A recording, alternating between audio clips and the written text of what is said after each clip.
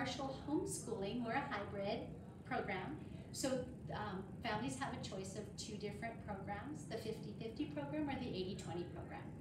In the 50-50, students are homeschooled half a day and in class half a day. And in the 80-20 program, students are educated in class 80% of the time and they're homeschooled 20% of the time. So there's a lot of time in the traditional schools where the children are not necessarily learning.